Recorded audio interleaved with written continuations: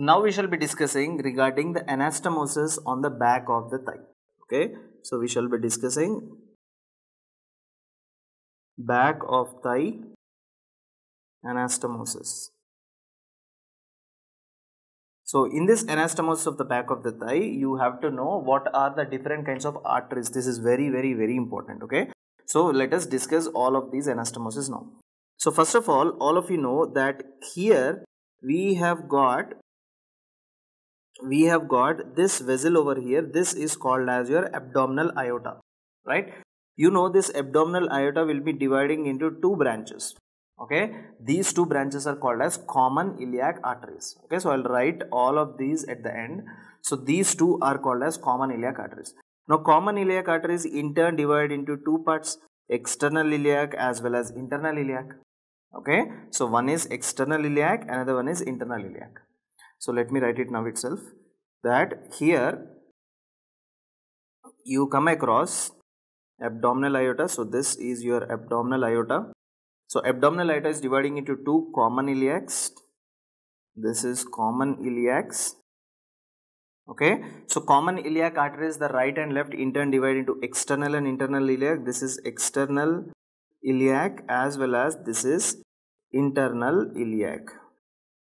This is external iliac and this is your internal iliac. Okay, and all of you know that here you have got anterior superior iliac spine. Okay, now apart from anterior superior iliac spine, you know you have also got the pubic tubercle. This is your pubic tubercle.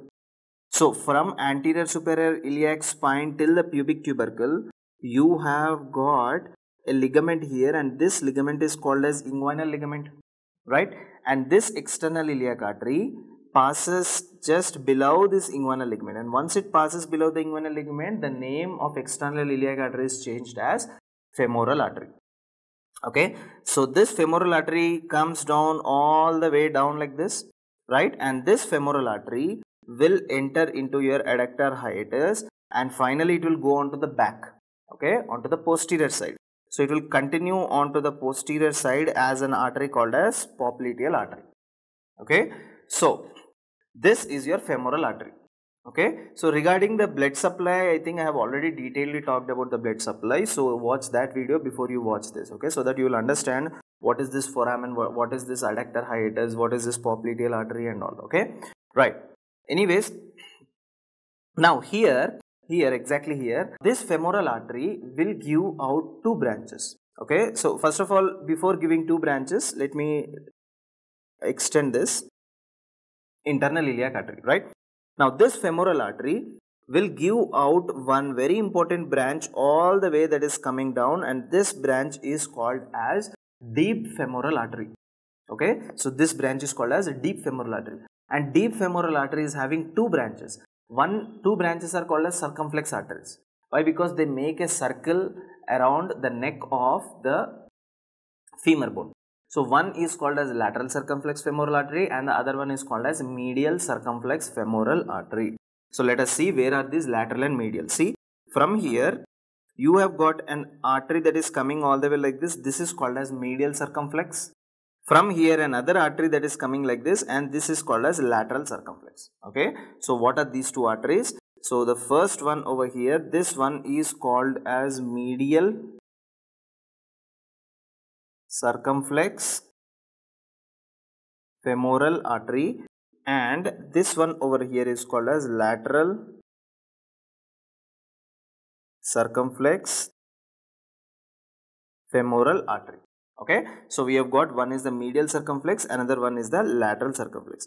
Now from this deep branch itself, you have got some minute branches called as perforating branches. So for example, there is one perforating branch. This is the first perforating branch. This is the second perforating branch, right? This is the third perforating branch, and finally you have got this as a fourth perforating branch. Now these four are called as perforating branches of deep femoral artery. Now these perforating branches, they divide. For example, they divide into two branches. See, one is called ascending branch, another one is called descending branch.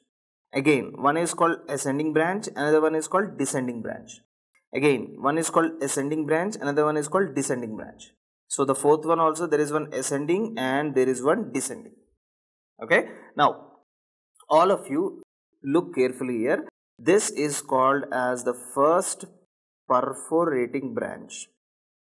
First perforating branch. And this is called as the second perforating branch. And this is called as the third perforating branch. And finally, this is called as the fourth perforating branch. And what did I tell you? Each perforating branch divides into one ascending branch. Ascending branch, and the other one is called as descending branch. Ascending and descending branch. Okay. Now, just leave the story here. Now, after this, let us just recap now. What we discussed is that common iliac artery is dividing into two, external iliac and internal iliac. External iliac continues down as this artery called as femoral artery. So, this is your femoral artery over here. Okay. So, this one is your femoral artery.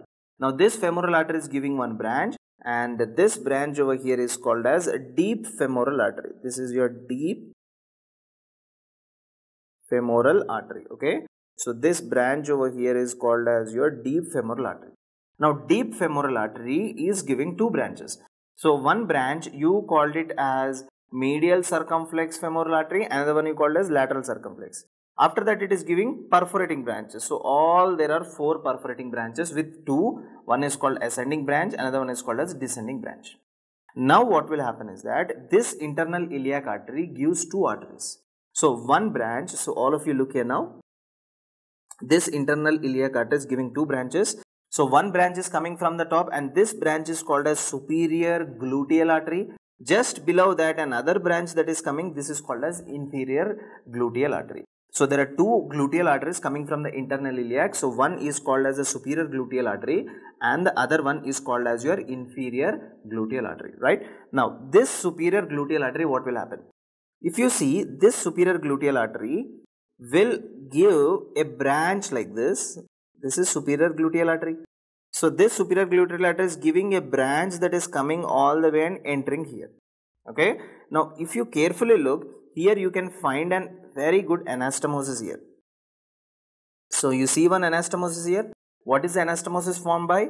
Anastomosis is formed by lateral circumflex femoral artery, medial circumflex femoral artery. It is formed by the descending branch of inferior gluteal artery. First of all, let me write it down. What are these branches? So, this one is your superior gluteal artery, and this one is your inferior gluteal artery. This is the descending branch. See, this one is the descending branch of inferior gluteal artery.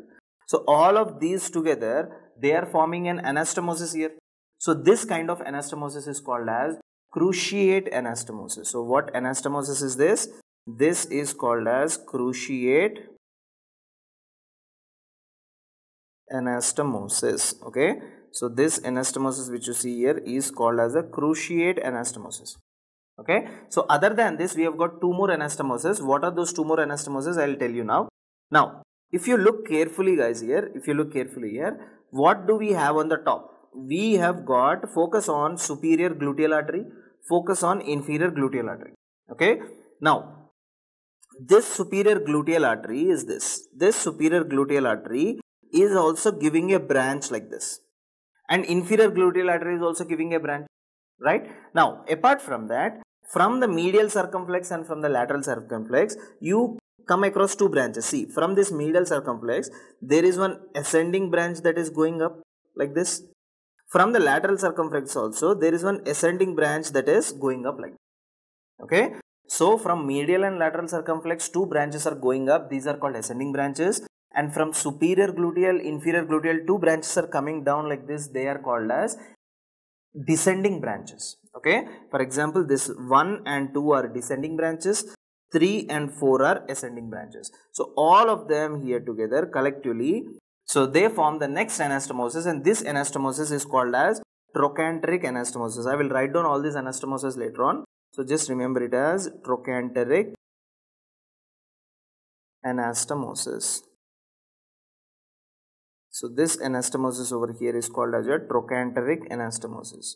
So, what are the two types of anastomosis we so far saw. One is called as the cruciate anastomosis, another one is called as the trochanteric anastomosis. Okay, this is formed near the trochanteric fossa.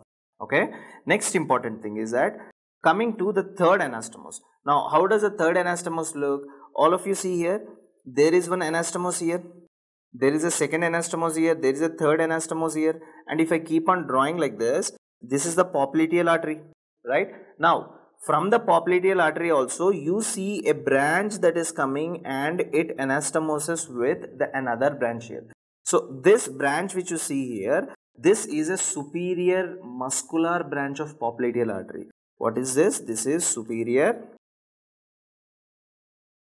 muscular branch of popliteal artery. So, with what it is anastomosing? It is anastomosing with the fourth perforating branch. Exactly speaking, it is anastomosing with the descending branch of fourth perforating artery, right? So, the descending branch of the fourth perforating artery and the superior muscular branch of popliteal artery, right? All of them together they form an anastomose here. Okay, so here how many anastomoses you see? 4, and these 4 anastomoses are longitudinal. So that is why these anastomoses are called as longitudinal anastomosis.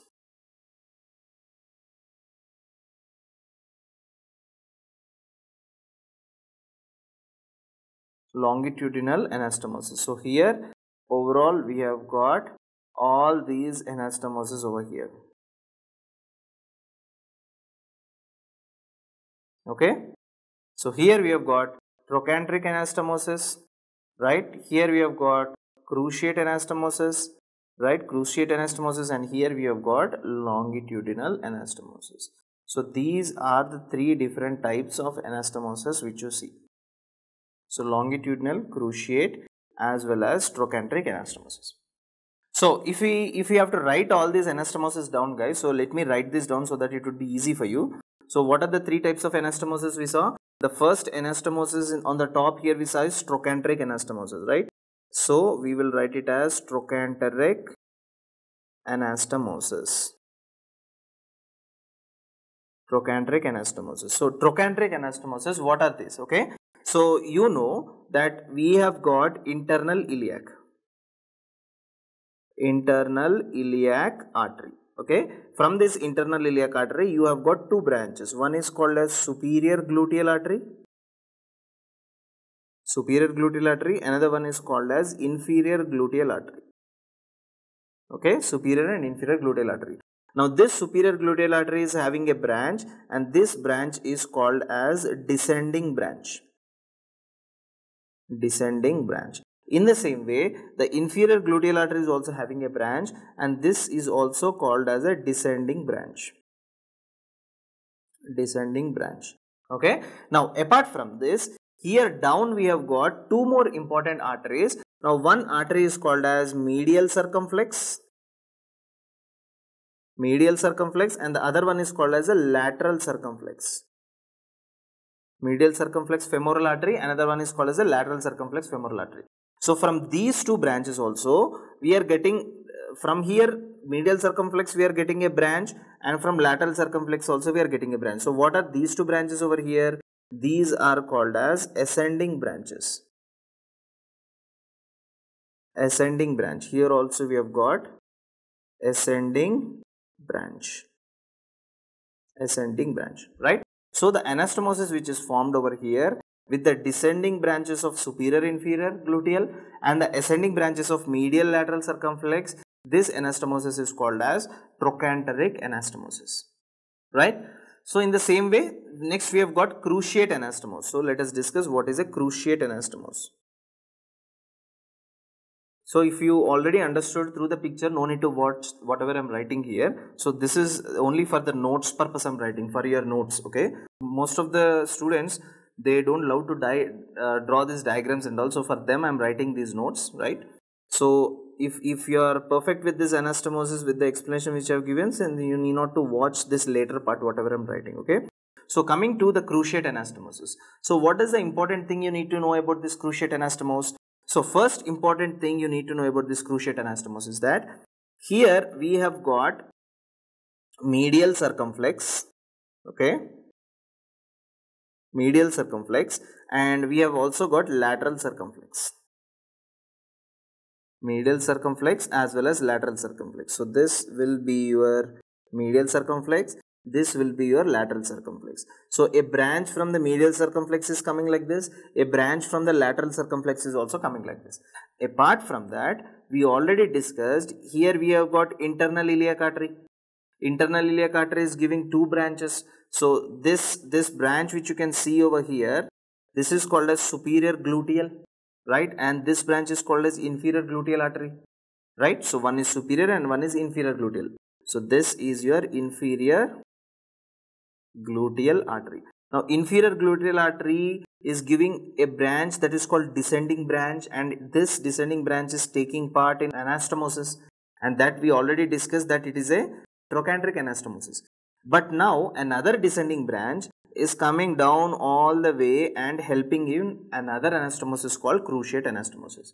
So only these three arteries, or is there anything other left? Yes. So here we have got our first perforating artery. So in first perforating artery we have got two branches. So one branch which is going up like this is called ascending branch. Other branch which is coming down like this is called as descending branch. So here this is the ascending branch of first perforating artery. Ascending branch. So what are the branches, guys? From medial circumflex, lateral circumflex, two arteries, right? Next, descending branch of inferior gluteal artery. So this is your descending branch. Descending branch of inferior gluteal artery.